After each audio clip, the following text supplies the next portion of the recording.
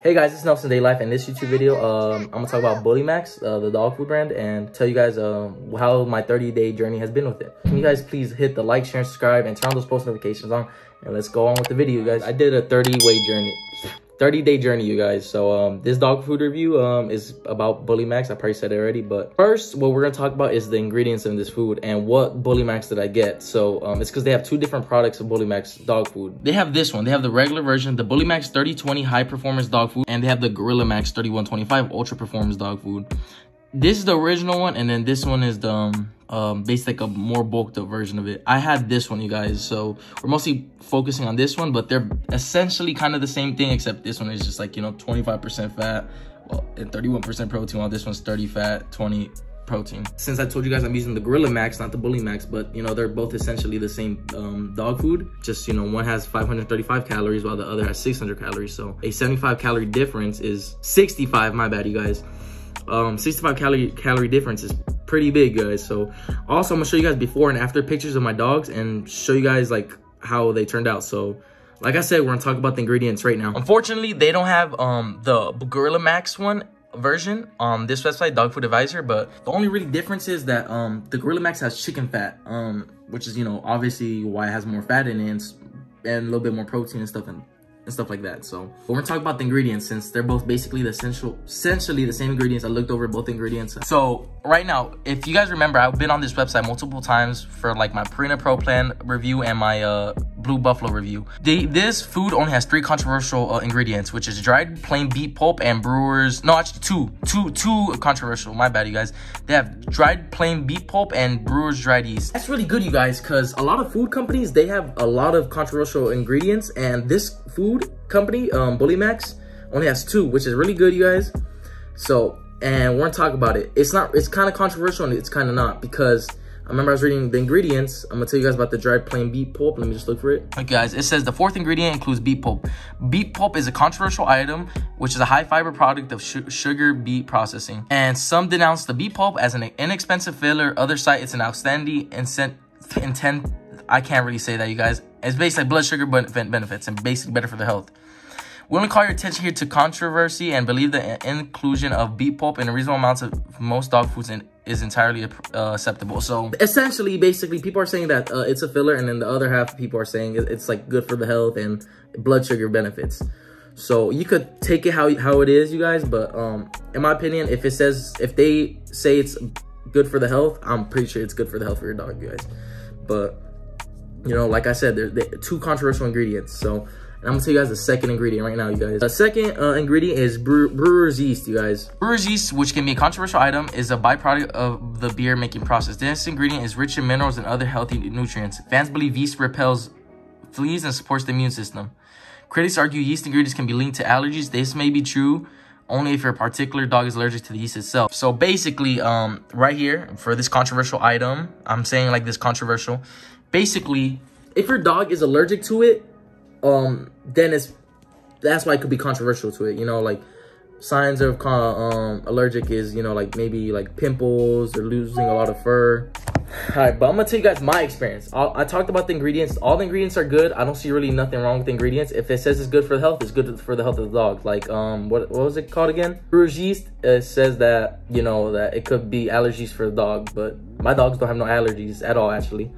And the other one is, which one is the other one? Beet pulp, which is, people say it's good for health and some people say it's not. It's just a filler. But my experience with it, I'm gonna include some clips of my dogs exercising. You guys, it's already nighttime, so they're about to eat their dinner. And look, you guys, this is what I was talking about. Look, it doesn't look like that much food, but this is basically what I gotta feed Cha. And then look at Duchess, not that much food either. So I just find that crazy that you don't have to feed your dog as much. So I want to include the coconut oil for them. And you could probably hear Duchess crying, but I'm gonna show you guys a video of them eating this, and that's it. Also, you guys, remember I told you guys that the food has a strong sense of smell, so like it smells like fish food. So anyways, let's get on to feeding them the food.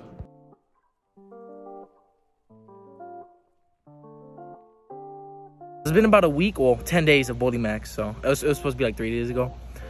And you guys, I can see differences, you guys. So I can see that their muscles have been bulked up a little bit. So look at Cha, you guys. So I'm playing fetch with them, you guys, right now, and look.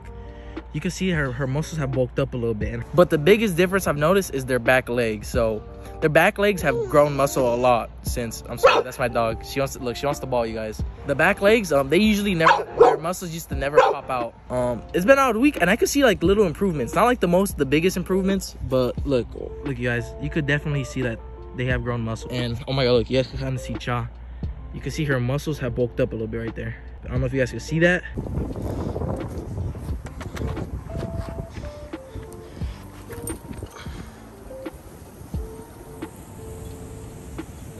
I exercise my dogs, you guys, in this 30-day journey, 2 to 5 miles each day, and I play fetch with them at the park. So they did exercise. I went hiking with them and everything. Here's a picture of me hiking with them. They basically just exercised overall throughout the 30-day journey.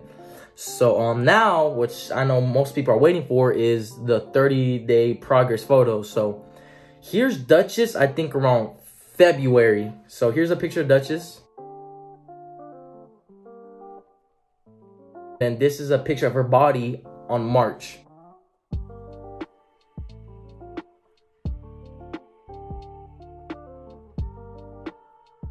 That's just 30 days. But the thing is with this dog food, I feel like it's overhyped because, well, obviously it's only 30 days that I did too. So that's probably the reason why. And my dogs are females, you guys. So they don't have like testosterone or anything like that to like make them look bulkier.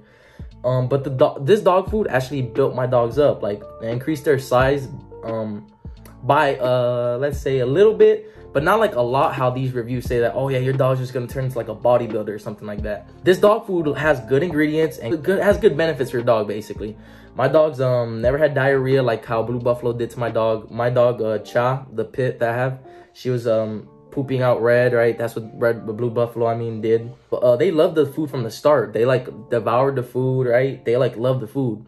So that was really good about it. And I could see some progress, like, you know, some actually like after 30 days, they actually did grow a little massive size. Cha, you can see here's some pictures of her before.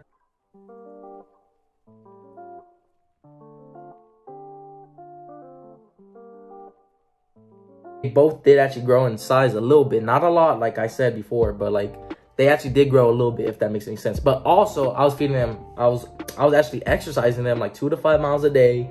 I was feeding them raw meat still, because I still feed my dogs raw meat, and they're eating eggs and all sorts of more proteins like that. So that's probably, that contributed a lot to the dog's muscular size, if that makes any sense. And plus you guys have a pit and have a Dogo Argentino. Dogo Argentinos are known to already be muscular as hell. In my opinion, I know this video is pretty short because I don't really have nothing to say bad about this dog food brand, you guys. This dog food brand has been really good to me. Oh yeah, and I also talked to the team. I was asking if they have any other flavors other than chicken, and this is that they are actually going to come out in the coming months or maybe coming year, that they're going to come out with different flavors or ingredients. Well, different flavor other than chicken, because mostly the only flavor that they have is chicken. And I would actually like want to change it up, because I still have I still have it's because I bought 80 pounds of the dog food, you guys, and it worked out amazing for me. And I still have a lot left. And, oh, also another benefit is you got to feed less of it. I don't got nothing to say bad about it, you guys, because they actually did do some pros on my dogs. You know, they actually grew massive in size. You know, my dogs love the food. No loose stool or like a bloody stool like how Blue Buffalo did me. And it's actually a pretty good dog food brand. No, I mean, obviously that's 2 controversial ingredients, but it literally says like they're actually pretty good. It's just people disagree with those ingredients. But so you guys, this is the end of the video. So this is Nelson Day Life. Please like, share, and subscribe, and turn on those post notifications on, and I'll provide you guys with more daily content. You know, I didn't make a dog video like this in a while because I usually been focused on gaming. Like I remember, like I told you guys, I don't know if anybody's gonna watch through this, but this channel is, I'm gonna do stuff that I like, you know. I'm gonna do gaming to like dog food reviews to like unboxing, stuff like that I love. So like I said again, you guys, please like, share, and subscribe, and turn on those post notifications, and I'll catch you guys on the next video.